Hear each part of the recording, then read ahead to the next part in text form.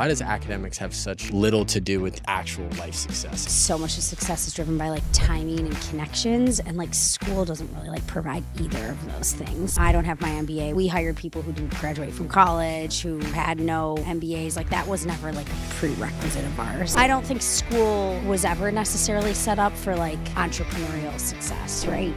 No. I just think certain categories there's like much more regional loyalty.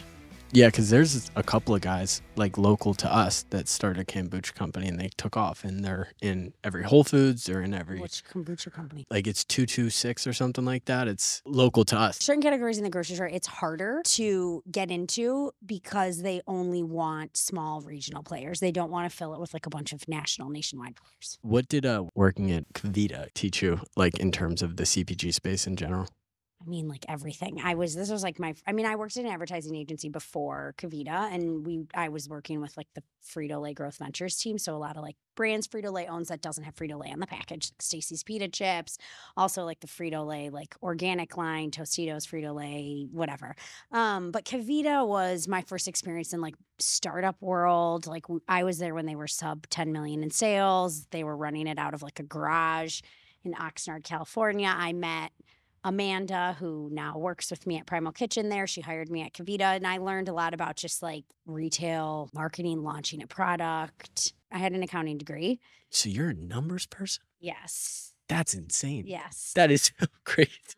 I don't know that I would say I'm a numbers person. Math has always like been easy for me. I used to do like biofeedback. Have you ever heard of like biofeedback? It's where they like put these like little electrodes on your brain and they kind of like can see what's going on. And I remember she was like, "Oh, you're like this is years ago. It's like 20 years ago." She was like, "Oh, you're like my husband. You have like kind of equal right and left brain." So I don't think I like over index on one side or the other. But math was easy for me. School was, I was like C's get degrees. Like I didn't get a lot of C's, but my parents were very like, C's get degrees. I went to University of Colorado. There wasn't a lot of like academic pressure for me to like go to an Ivy League school or anything like that. I was never like seen as like the most intelligent of my group. I have very smart friends in high school who all went to like, Ivy League, sub-Ivy League colleges, and I was kind of just like middle of the pack. Do you think it's weird that, like, because I was in the same situation. I went to a private school where everybody went to Ivy League. I was in a public school, but okay,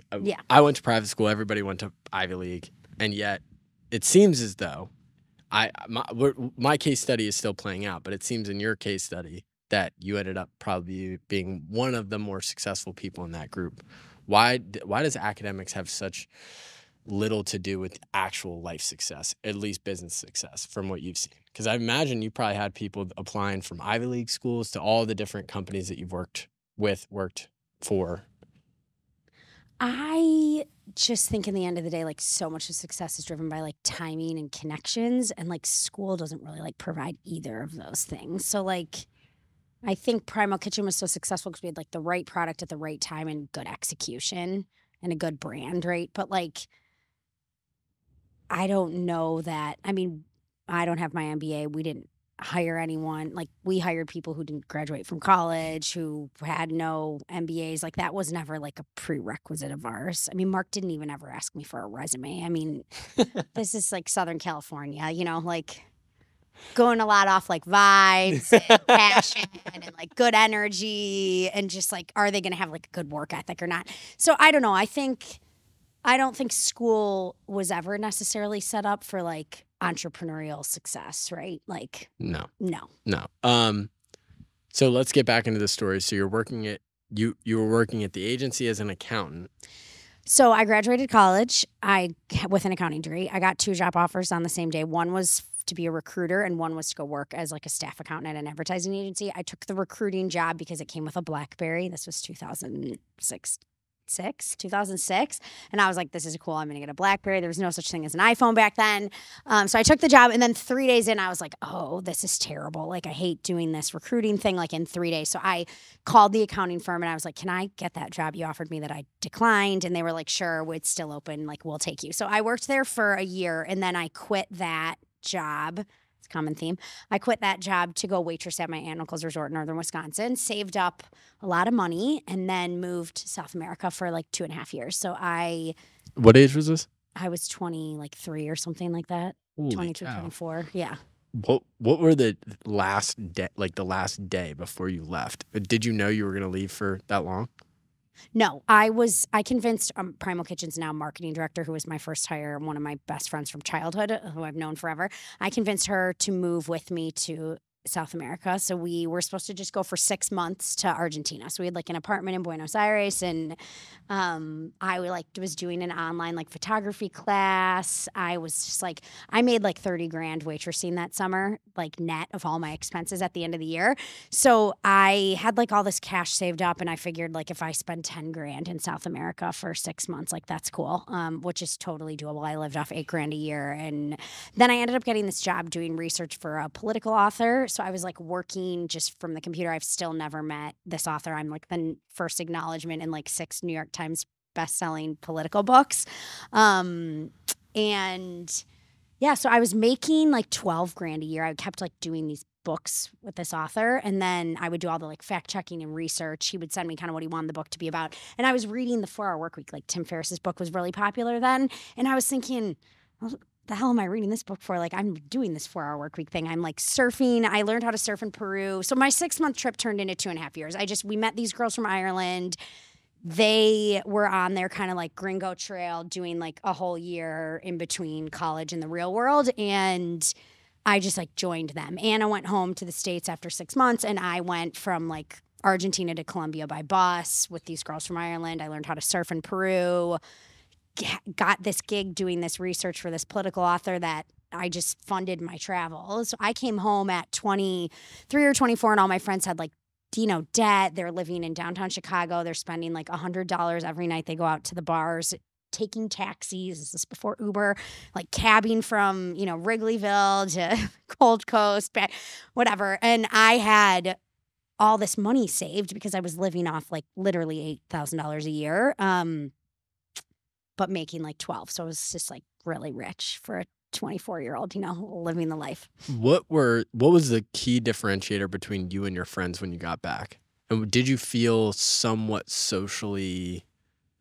I had terrible reverse culture shock. I call it like reverse culture shock. This is like a common thing. So at the end of my time back, I traveled all over. I ended up living in Mexico for a while, lived in Costa Rica for a while, ended up back in Ecuador, surfed like all over the place, but got my yoga certification in Hawaii, came back, and I was just like, oh, where do I fit in? What do I want to do with my life? I mean, really, like, I had like a really hard time. Like, I remember at the time, like, jeans were becoming like, it wasn't just like you didn't go buy like a $60 pair of jeans. Like people were buying like 7 from All Mankind or whatever those jeans are. And they were like $200. And I was like, what? Like I didn't spend $200 like in a week in South America, right? So I was just like really struggling with like assimilating back into life in the United States. But didn't really feel like I belonged in the vagabond life anymore either. So it's just like this time in my life where I felt like,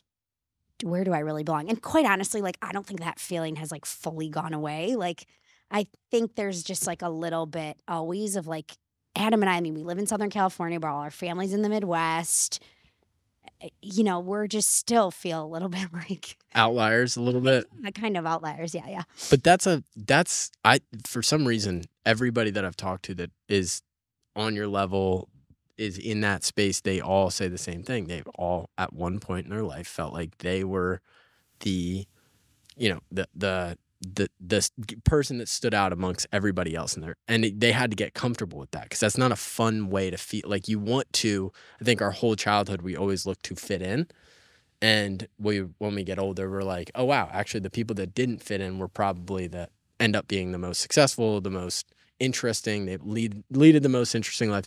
How would you direct somebody now that feels like that in their 20s? Well, I'll just go back to that really quick though, because I think it's important. Like I never felt like I didn't fit in. I didn't like stand out among my group of friends growing up. Like I don't think I was never like an outlier in my childhood. Like I had formative early experiences. Like I went to camp for 8 weeks when I was 8 years old that I think like highlighted maybe some like leadership skills that were just like there in my personality. Like I got elected to like a camp council at the age of 9, and most kids weren't on camp council until they were like 12. So I think there was like things that, and I like even forgot that story, but I'm still good friends with a friend of mine, Mary Robb, who I went to camp with, and she always like reminds me like, oh, remember when you were like on camp council when you were like 6 years old and, you know, whatever. And I'm like, oh, I don't know. I didn't even think about it. But I was like a mediocre student, a mediocre athlete, like very social. I was not like weird. But in your 20s. In my 20s, I came back. home and I didn't fit in. I mean, everybody kind of was on this path and I like was on a different path, and for sure. In that qualification, that's a weird, you know what I mean? That's for sure. I would say like, then just move to California. Like everyone's weird in California. So like if you feel like you don't fit in, go like change your environment. You know, like sometimes if you've kind of moved one way and everybody else is like still on the same path, like you need to like be in a different place. But I think like figuring out what you want to do, like I spent a lot of time thinking about that in my 20s. Like I was like, do I want to be I applied to naturopathic doctor school. I was like, should I be a sex therapist? Maybe I want to be a nurse. I want to like launch this product. Like I wanted to do everything. And I think the biggest tip is just like to just do what's next. And you don't need to like know what you want to do forever. Just figure out what you want to do next. And then you just keep moving forward. And it all like, it all makes sense in hindsight. It doesn't like need to make sense looking forward. Interesting. Okay, so picking back up where we were, you got back, kind of were like, wow, like a reverse culture shock. And then what followed into the advertising agency and everything following? So yeah, I came back from South America. I realized like I bought the domain surfyogaecuador.com and I wanted to like launch a surf yoga retreat in Ecuador. And then I was like, I don't know, I'm kind of like not into this. Or I just didn't follow through. And then I went to work. A friend of mine's older sister hired me to help her with her like backpack company. And that was super cool, actually. Like it's not like it's like a blip on the resume. It's not even on the resume. But it was just like a cool experience and just like a, you know, super like scrappily run little company. And I got to like be really impactful. And it was fun. And my friend's older sister is awesome. So it was just super fun. And then I started looking for real jobs. And through like my uncle connected me with his friend. I started dating a guy who lived in Milwaukee, Wisconsin. So I got connected from my uncle to this friend of his who owned an advertising agency, and he interviewed me. And he's like, advertising agency people are also like weird. You know, it's kind of like you have to have like a keg in your kitchen at an advertising agency and like a ping pong table. Like people want to work with you because they think you're cool. Like you have to kind of just be different and like out of the box a little bit. Although then they all just do the same different out of the box things and so it is. But anyway, he was very much like, what book are you reading right now? Like his whole thing was like, I only was as Wells at Culver Brand Design in Milwaukee, Wisconsin. He was great. He's like I like love him. He was like a great person to work for at this age, but he was very much like, if you wouldn't go on a trip with someone, you shouldn't hire them. Like if you're willing to like travel with them like for work and you would find that like would be fun, then that's probably a good hire. Otherwise, like don't hire him. But I remember he asked me in my interview, like, is your car, what if I saw your car right now, like would it be clean or is it dirty? Like he was just like asking me like the most random questions. And I came on and had like a great run at the advertising agency for 2.5 years and then realized like I didn't want to marry that guy and I didn't want to live in Milwaukee, Wisconsin. I moved to California. I like came out to visit and said, pause. Yeah. So pause there. So when did you feel like you were just not being fulfilled in Milwaukee? Like when, and what was like the lead up in terms of like what you were feeling and what was going through your head to be like, okay, I'm going to break up with this guy and I'm going to move and I'm going to quit my job.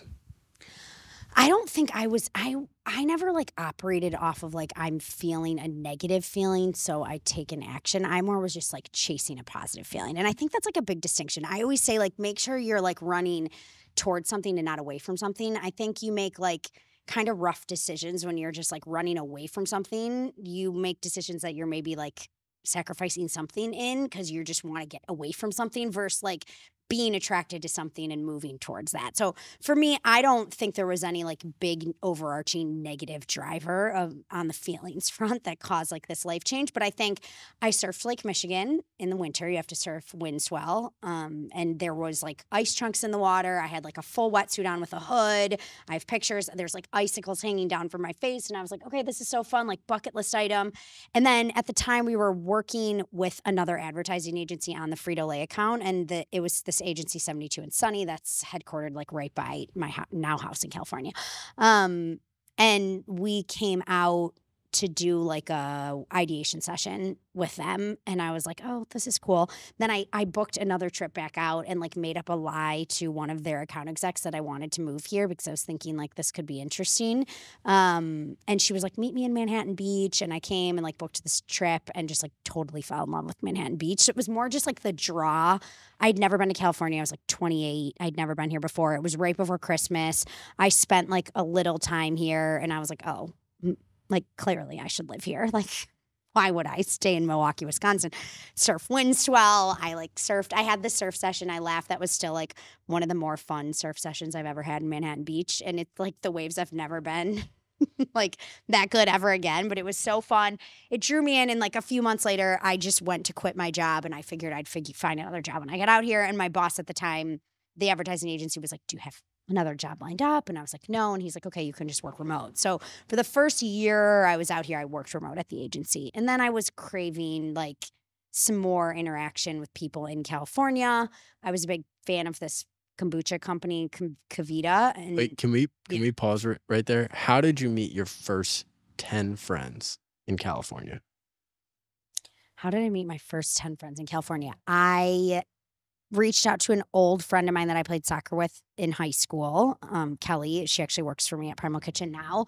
And then everyone in Hermosa, they say like when you move here, you need to sign up for volleyball. And like a lot of people meet their friends through that, but I'm 5 feet tall and I wasn't that good at volleyball. So I met some friends surfing. I moved in on Craigslist. I moved in with a Craigslist roommate, this guy from England named Eddie, and he was hilarious. That's actually how I met my now husband. So Eddie like invited me to go play volleyball, and I had just surfed in the morning and I was like late to meeting them. I almost didn't go. And then I was like, I'll just go and see what this is about. Maybe I'll meet someone fun. And I met one of my best friends now, Amber, and she introduced me to Adam. She was like friends with Adam. And then we started dating like a few months after that. So I don't know, just putting yourself out there, I guess. A lot of people don't know even how to make that connection. A lot of people that think about leaving their hometown, the only reason that it stops them is because they're like, I'm not going to have any friends. So I just wanted to get your take on how you would make your first 10 friends in a new place. I mean, a Craigslist roommate is great. And then you just gotta like say yes to everything. Like I could have just not gone to the beach, right? Or for this volleyball game. And I like went down because Eddie invited me, even though I was like, oh, I'm just tired. I surfed all morning. Like I didn't need to go, but I did. And if I didn't, like, would I be married to Adam and have like 3 kids now? You know, maybe not, right? Like probably not. So it's kind of crazy to think about that. But yeah, I think you just gotta like just go to the places and say yes to the things, especially when you're new somewhere. How did you get your job at Kavita? I loved the product. I went on LinkedIn, found like someone high up at the company. It was like their head of sales, and reached out and said like, I'm looking for a job. And he was like, oh, we're actually hiring a director of marketing, which I was very much not qualified for. But I interviewed for and got the job anyway. And here we are. But that's a super, like, just for people listening, accounting background. Live this anti-accountant life for a lot of years. Marketing, like got into was in an advertising agency, then into a marketing like role. That's a really, really robust amount of jobs, responsibilities. Like what did that, looking back on that, how did that help your career success? You know, looking back at it now, like, I don't think I really have career success. Career success is like you pick something and you like become really masterful at it and you like rise up the chain. I think I have like connection success. Like I think all those things enabled me to like meet more people and hone in on like what I wanted to do. And that led me to like meet Mark, and it was like the right time for us to meet, and this product was born, and it was like a huge success. So I don't know. That's a good enough answer. I used to say this is like a good story. When I took the job at Kavita, Amanda, who hired me, she was consulting for Kavita and a bunch of other companies. And I was like, ooh, maybe one day I could like be Amanda and I could consult for all these different companies. And I did that. After I left Kavita, I did that. And then I was like, oh, maybe one day we could like grow and sell Primal Kitchen. And then we like did that. And then I was like, holy shit, I need to start like getting serious about what I'm like maybe one daying in my brain, because like you might fulfill it. So I always remind my team of this, like you might fulfill the dream. So like make sure it's big enough. Because like my dream could have been bigger than like maybe one day I'll be a marketing consultant, right? Or like even now, I don't know. I just think that's an important thing to be mindful of. So you walk into this marketing position, things obviously go well. You end up leaving after some time. You start marketing or you start consulting for other brands. How did you meet Mark? Okay, let's be clear about Kavita. I was there for like 7 or 8 months and I quit that job too with no job lined up. Okay. So it was like, I loved my time there, but it was crazy. They were like in a garage, very startup. It was crazy. And I was commuting like an hour and a half to Oxnard. So it was definitely not like, oh, Morgan steps into this role and like kills it as a marketing director. I mean, I learned a ton and I left on great terms and I like loved the people I met there, but it wasn't like a home run opportunity for me. I mean, it took a lot of convincing for me to take the job after I got it. And it was tough. It was a tough role for me. What was at least the number one thing you learned from that experience though? I learned that we sponsored an event called Primal Con that Mark Sisson put on, and Kavita sponsored it. And I learned that even if you can send your marketing manager to the event, you should go yourself if there's someone cool you want to meet there. So that's what I did. I went to this event Mark put on because I wanted to meet Mark, not because I needed to go to the event. And I ended up hitting it off with him and his wife, Carrie, gave them a ride to their hotel room at the end of the night. And like 3 months later, he called and was like, I want to launch this food company. Can you help? So again, it's just like saying yes, meeting people. Like there's so much in the world today on like, I remember even saying this at the advertising agency. At the time, people were like email was just becoming the like currency of the workplace 10 years ago, right? Like before that, people had in-person meetings or they picked up the phone. And I remember saying to people like, I had such a great relationship with my clients because I just called them and I wasn't relying on this like email communication back and forth. And now it's like even worse, right? So I think in the end of the day, like people make stuff happen and you just like really need to meet as many people as you can and like put yourself out there just like in a authentic way. I think like curiosity and scrappiness are like my 2 favorite traits in humans and my 2 biggest keys to success in business. So I think as much as you can like weave those in, that lends itself to just opportunities. So I think it's easy in concept to say, hey, like I just met this guy and we hit it off.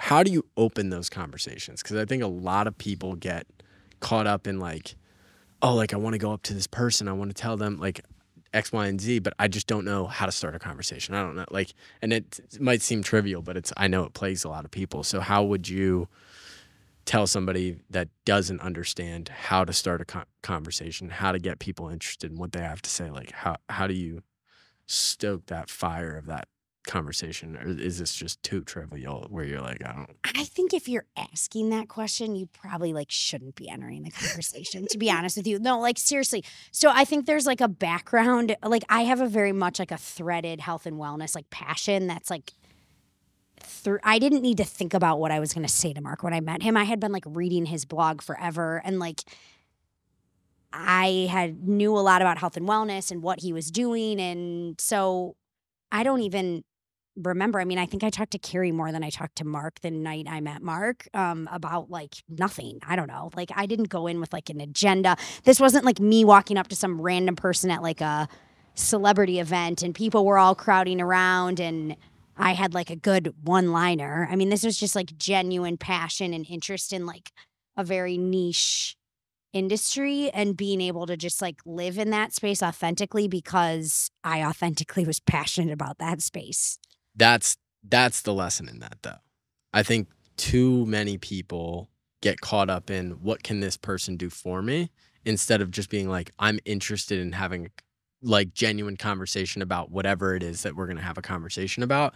And people just go into it being like, okay, my goal in this conversation or my goal in this interaction or whatever. And I think people just end up getting, that's when the well, what do I say? And what's a good opener? And what's a great line? Yeah. So you start at Primal in circa when?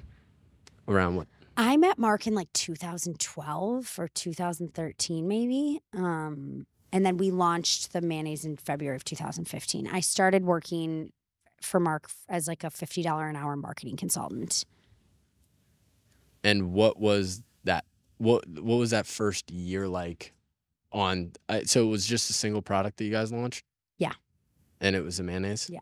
What, like, could you even go deeper on that? I want to know what did Mark see? What did you guys see in the marketplace? Like, if we could get a little nerdy. Yeah. I would like to.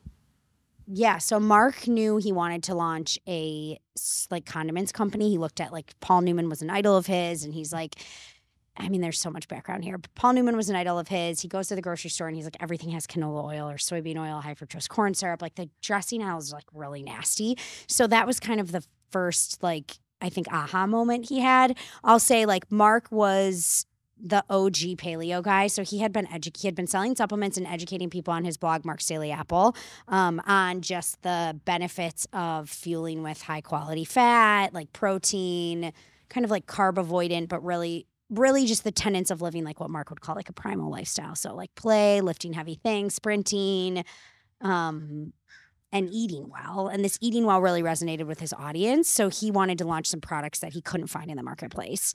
So we went out, we actually had a product developed. Mark and I laugh about this like Carolina Gold barbecue sauce. And Mark was he was like, Morgan, I'm putting this on everything. Like, we have to launch this barbecue sauce.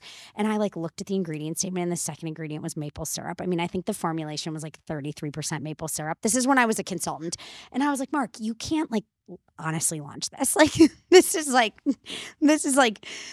if just because at the time, like paleo baked goods were taking off and it was all these people had products in the marketplace that had like 90 grams of sugar in them, but it was the form of honey, so it was fine because it was paleo, right? And I was like, no. Like, we're not going to be one of those brands. So we hung our hat on like high quality fats, like avocado oil being the main one, and the absence of sugar. Like, sugar's public enemy number one. I don't think that trend's going anywhere. And then just this like willingness of consumers to desire things that make eating real food easier. So like, in the world of real food eating, you're having protein, you're having veggies, like things can get boring. Like, I just need some good like flavor systems, sauces, condiments, etc., to make my protein and veggies taste good. So that was really as simple as it was. We launched after our one mayonnaise SKU. Mayonnaise was our first SKU we could commercialize. So we made this mayonnaise. We ran it in January of 2015, launched it February 2nd of 2015. And we thought we had a year's supply of mayonnaise. We were like, if we sell this in the year, we'll be good. And we sold out $10 jar of mayonnaise our first run in like 1 week. I mean, Mark and I were hand packing boxes in the Malibu Chamber of Commerce because we couldn't get the orders out the door fast enough. Holy cow. So that's an immediate success, I guess, is like... Well, we like made the product we want to make and then priced it what we needed to price in order to stay in business. And then we were like, we either have a product, a healthy business with good margins, and a product that people are willing to pay a premium for. I mean, a big premium. $10 for a jar of mayonnaise is a lot of money. Then it still is now, right? But there was nothing else like it in the marketplace, and consumers are making their own mayonnaise. They don't want the canola and the soybean oil. Most mayonnaise has sugar added to it. Like, it was nasty. But mayonnaise is big category, right? It's a huge category in the grocery store that had seen no innovation. So we said, like, let's test this. Let's just like see if we can sell this online. And if we can, we have a business. And if we can't, we don't have a business. So we weren't going to go like create some lesser than product and like price it at, if we would have hired an MBA, we would have like done market research, and then we would have formulated a product. They would have told us it's going to retail for $10.99 if you want 50% gross margin. We would have said, that's crazy. No one will ever buy that. We got to bring the price down to $6. Okay, if you want to get the price down to $6, you're going to need to blend with sunflower and safflower oil. Okay, we'll do that. And then we would have gone to market with a beautiful business plan on a page, and we would have failed. So we created like the product we wanted to create in the marketplace, and we just tested, like, are people willing to pay for this at a profit margin that we can keep the lights on with, and do we have a business or not? And that was kind of like what our first run was. And then we were like, oh, we have a business. Um, and then we were operating just in time inventory like for our entire first year. We'd run again, and then we would sell it outright like a week later. Our next production run would be. So we had like accidental just in time inventory for the first 12 months What of was existence. what was the mindset like? What was it like living in a company that is so successful so quickly? And how did you feel like that shaped the years to come after that, just for yourself personally? Just gonna wait for that motorcycle to go away. I can't really hear it that much. You can't? Okay.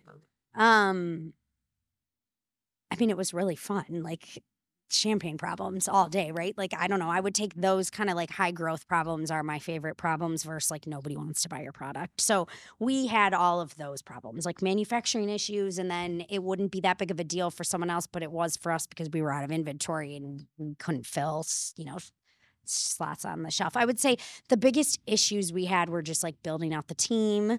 But it was a blast. I mean, we had an absolute blast growing Primal Kitchen.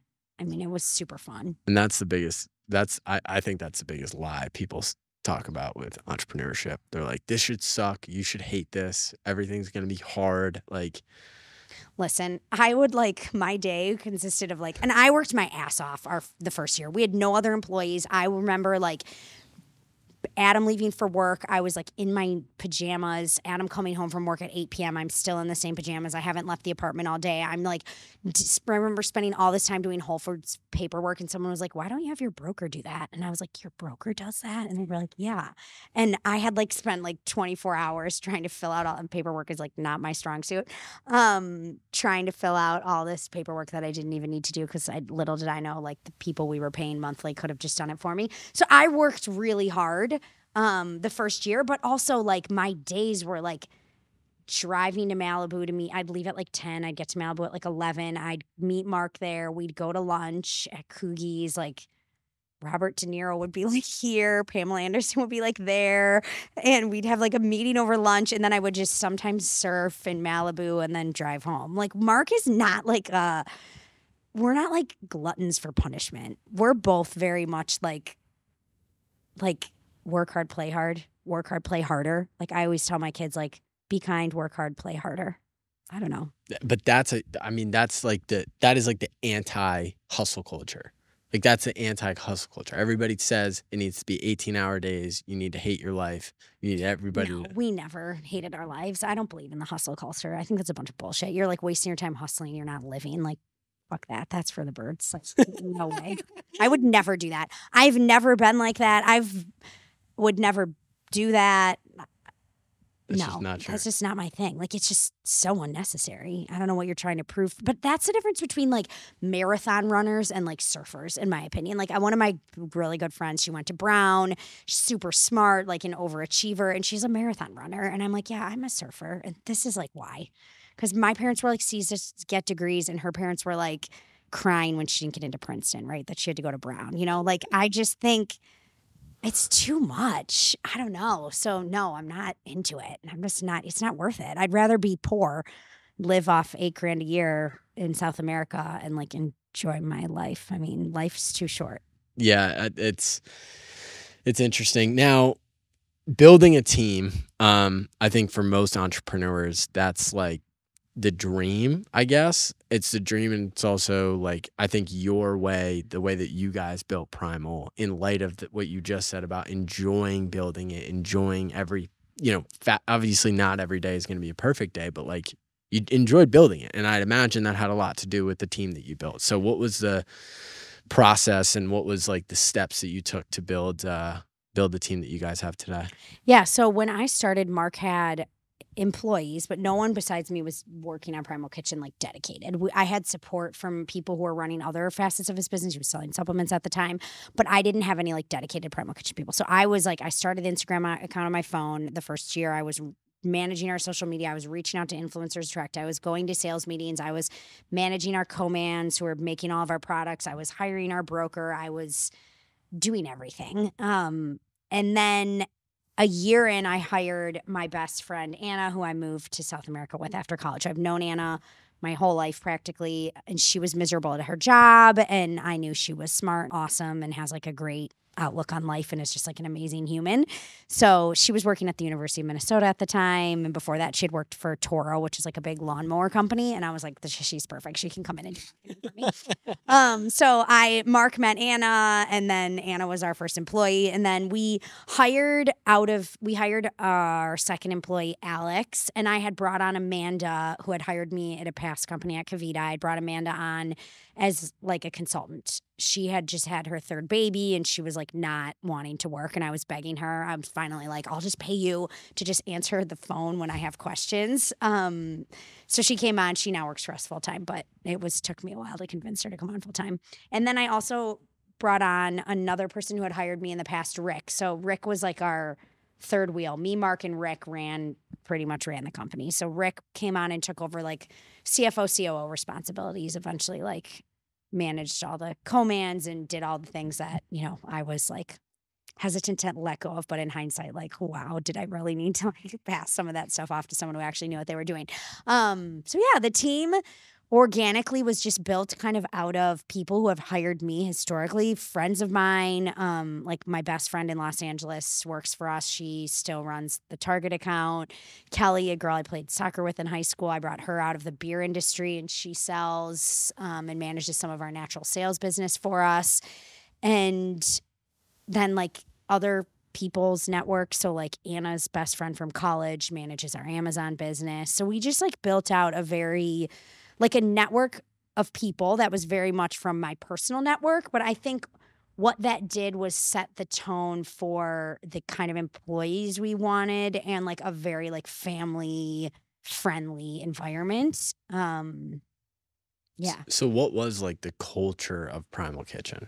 Well, look, Mark's like a culture creator, right? Like he kind of is credited with popularizing the paleo movement. So the culture of Primal Kitchen was very much a blend of like my like motivated network of young and old professionals who are awesome, who may have known nothing about food and beverage, and then like all these people that just would do anything to be around Mark because he was such like an inspirational, awesome person. So I think that was like the blend. And we talked about it a little bit earlier, but what was the dynamic of working with friends? Because I know there's a lot of opinions out there about working with friends. Yeah, I love working with friends. I still work with all my friends. I still work at Primal Kitchen, and all my friends still work at Primal Kitchen. I never hired a friend that doesn't still work at Primal Kitchen. They're all here, so clearly it's working for us. It's fun. I don't micromanage my friends. I hired smart people who are awesome at their jobs, and they just like kill it, and it's all good. Yeah. I mean, that's pretty straightforward. Okay, so I mean, we touched on, I feel like, enough on the business, but I mean, fast forward through a lot of years of growth and amazing stuff, come to now. You guys sold 4 years ago to Kraft Heinz. What is your North Star now? And that's a big question, but do you want to talk a little bit about like the sale of the company? Yes, absolutely. Yeah, interesting. Before we get to like yeah. So fast forward, we knew when we launched the company that we wanted to sell, like, and there's no money to be made in food unless you exit your company. It's like margins are really slim. They're even slimmer now. It's just like a really tough business to actually like cash flow revenue in unless you're in the supplement space. But in food, it's hard. It's hard in beverage, maybe even harder. It's just a tough industry. So we knew we wanted to sell the company. In 2015, Mark was very transparent with me, and he's like, if we could just grow this and sell it for 30 million, I'd be happy. And I was like, okay. And then like a year later, he's like, if we could just grow this and sell it for 100 million, I'd be happy. And I was like, okay, here we are, right? And then he was like, I think if we could sell it for 200 million, like that would be good. And then it was like 300, and then it just like started every year, like the number changed. And I was like, Mark, stop smoking your own crack, man, like whatever. But we had an interesting growth trajectory. Like we went from our first year, we did like 1.5 million with one SKU. We expanded into multiple categories, did like, 13 million the next year, 26 the next year, 50. And we exited the year that we finished in 50 million in net sales. We exited to Kraft Heinz. We never raised money. Mark and I owned 95% of Primal Kitchen at the time in which we sold. We did like a little friends and family round a year before we exited, but we never did like a it wasn't even, we never did like a Series A. We never raised venture capital or private equity money. We kind of just bootstrapped and ran the whole thing on a line of credit that Mark had a personal guarantee on. Yeah. The line of credit was up to like $9 million at one point. So what? No pressure. Yeah. So like, what? I mean, that's interesting that he had this idea of like the number kept going up. When did you guys? What did the conversation look like when you guys were like, okay, we have a potential buyer, and were you sending out your guys' P&Ls every year to? No. It doesn't work like that. It's like we hired an investment banker to go sell the business for us at like one point in time. So we interviewed all of these investment bankers, and they came and did like a thing called a bake-off where they we had heard at the time you needed to get your business to 50 million in revenue before you could exit. Now I would say it's like higher than that. It used to be like 30 million and then it was like 50. Now who knows? I mean, I don't know. You probably want to get your business up to 100 million before you exit at this point. Yeah. But at the time it was like 50. That was like the term circulating in the industry. So we were like, okay, we're going to end the year at 50. Like now would be a good time to sell. And we were like, we don't know what's going to happen in the world. Like it was an election year. We're like, it could get crazy. This is 2018. Little did we know That we were is like in for great. real chaos. But we're like, man, it could get like really nuts. Like this personal guarantee is stressful. Like it's hard to make money. Like let's bring someone on who can like help us grow this thing. So we went and interviewed a bunch of investment bankers. We did like a bake-off. That's like the term for it. I didn't know this. We did a bake-off. We had all these guys, it was all guys, come out and pitch us to try and be the ones who would get to sell the business for us. They take a cut on the sale. It's just like a normal whole thing. Maybe some people know, maybe some people don't who are listening, how this goes. I didn't realize this is how this went. So we had like probably six bankers came out and they met with me, Mark and Rick at the Soho House in Malibu. So we're like oceanfront, like Jennifer Garner's over there, like all the Patrick Dempsey's over there. It's like life was like so Malibu great at the time. And they bring out like, 7 or 8 people from their bank and their big thick book on like what they think they can sell your company for. And like we listen to all these pitches. And I always say like as a woman in business, like men have been bullshitting me my whole life. So I have like a distinct advantage over like Mark, for instance. And we interviewed him and everyone, Mark would be like, oh my God, he would like totally like, he was kind of like bought in, right? Like I think there's like male egos at play. And I was just like, no, like big swinging dick, big swinging dick, big swinging dick. Like none of these guys know what they're talking about. They don't know the food space really well. Like there was just no hell yes. I'm a big believer in like, if it's not a hell yes, it's a no. So we actually just put the process on hold.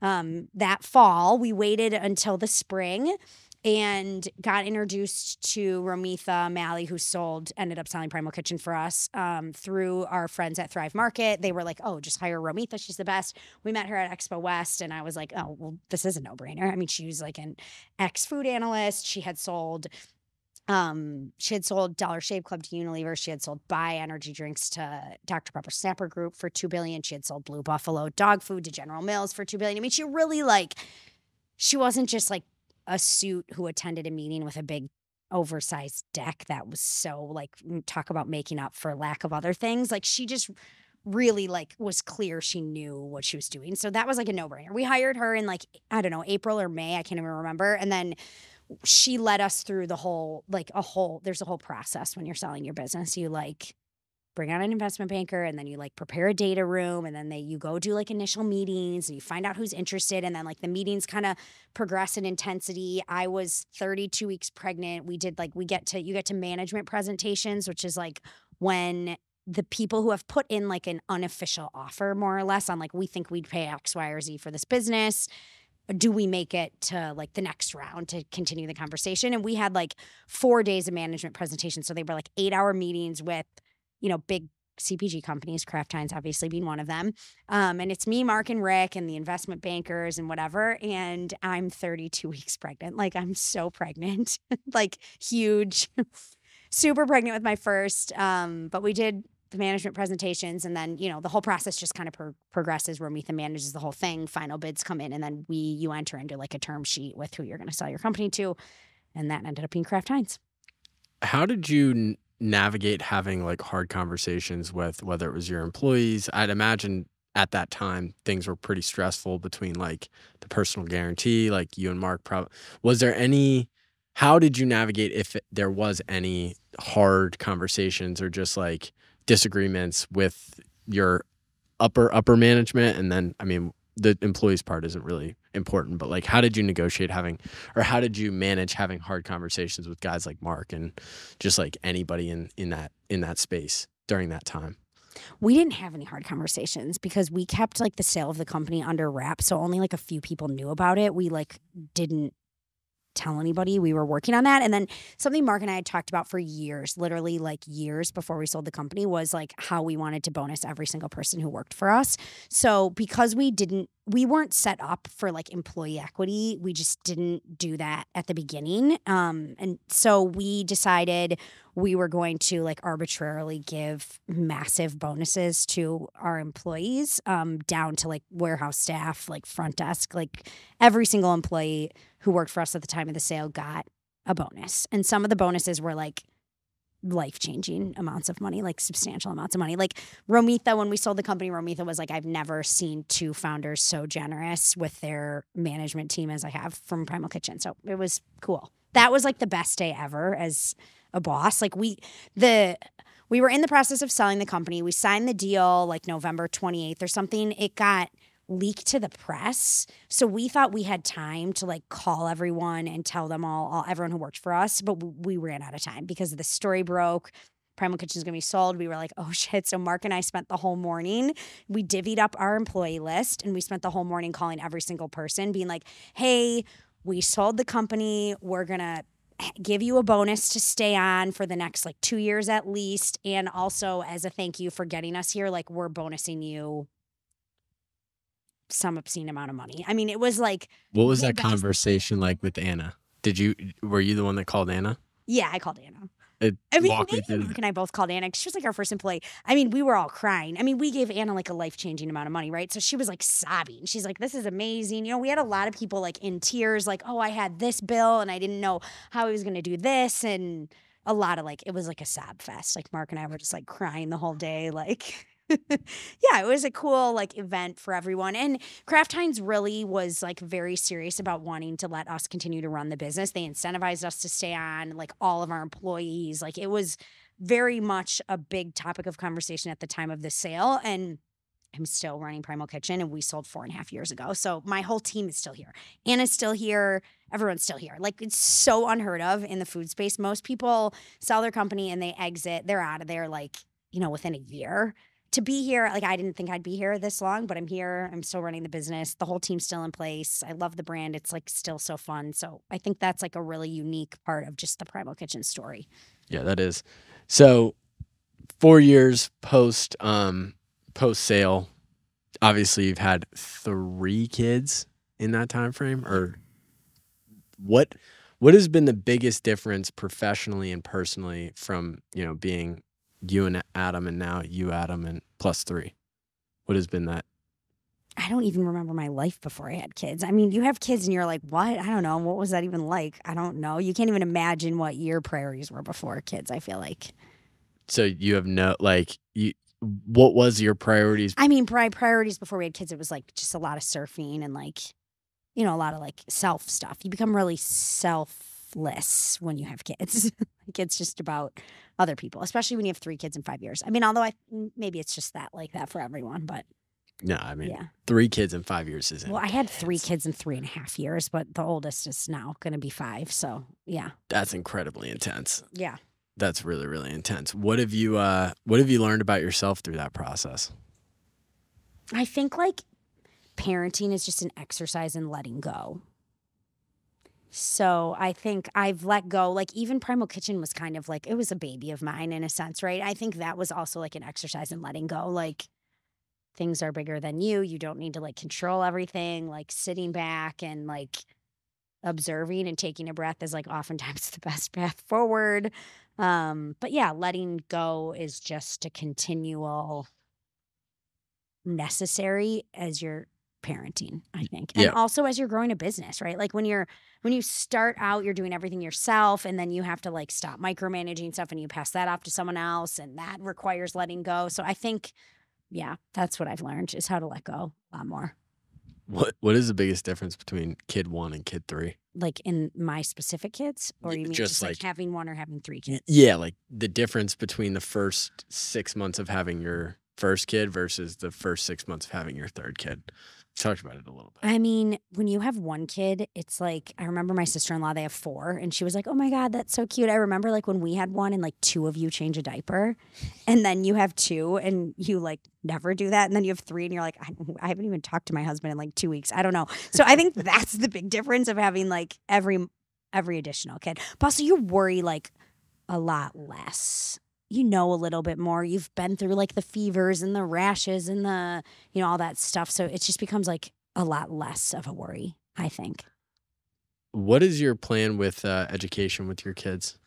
We are at like the most epic preschool ever in Los Angeles called Town and Country. If anybody's in LA, you should move here so you can send your kids to this preschool.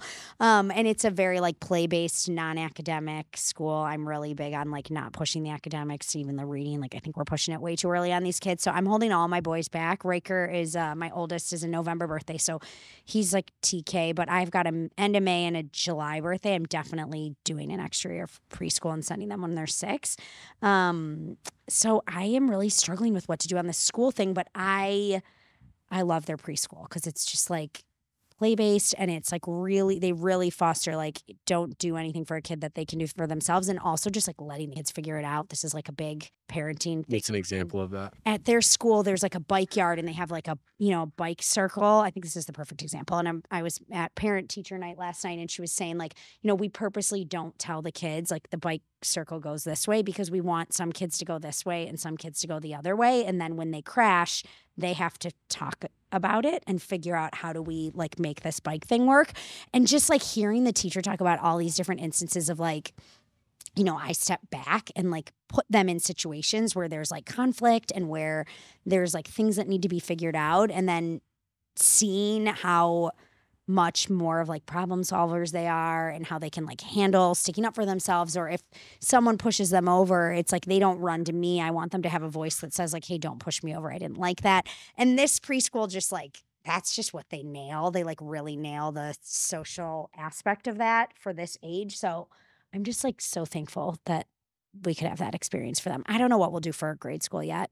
Riker's going to be in kindergarten next year. Who knows? But I'm glad they have this like grounded kind of like toddler program that seems to be amazing. Oh, are you worried about the state of, well, obviously you're worried about it or you wouldn't be thinking about it this much, but the state of the current education system that you have to put so much time and energy and thought behind? Where are you going to send your kids to school and how do you see that currently as it stands?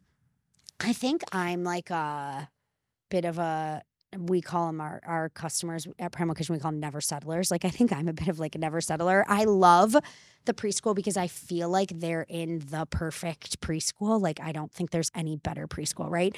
And so I think what I'm trying to wrestle with myself is like, how can you just send them somewhere that you're just like okay with?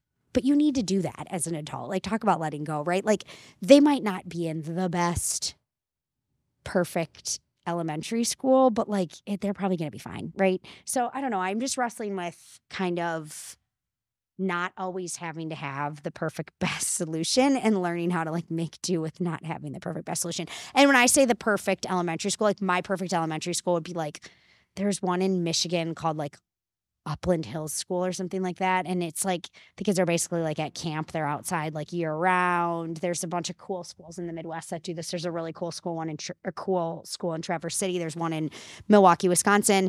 So I would love for my kids to be like in an outdoor education program, or there's a really cool franchise school situation called Acton Academy, ACTON, and it's like an entrepreneur out of teacher, like a PhD entrepreneur guy who taught entrepreneurship at University of Texas, Austin.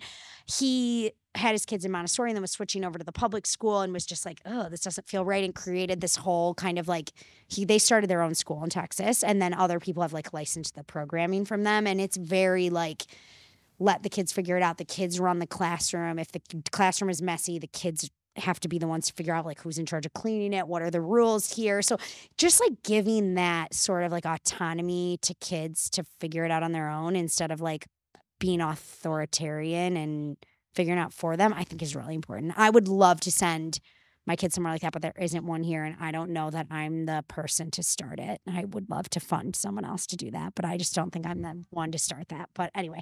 So yeah, what do you think? You kind of touched on it a little bit, but what do you think are the important values to instill in your kids when they're super, super young, at least because sounds like you've done a lot of research and sounds like you put a lot of time and energy into understanding how and being intentional in how you raise your kids. But that's such a personal question because like everybody has different values, right? So I think, and we all have different traumas, and I think a lot of times we're making parenting decisions based off like what traumas we're trying to avoid or not. My dad always says you're gonna make a lot of mistakes as parents, but you won't make the ones your parents made because they're so obvious to you that you're not gonna do those. And I kind of like think there's some validity to that. But I think when they're super, super young, like I always had easy babies, so it's hard to say like I never had colic or anything. But I was like a big fan of baby wearing, and like my babies were in bed with me. Our 3-year-old's still in bed with me.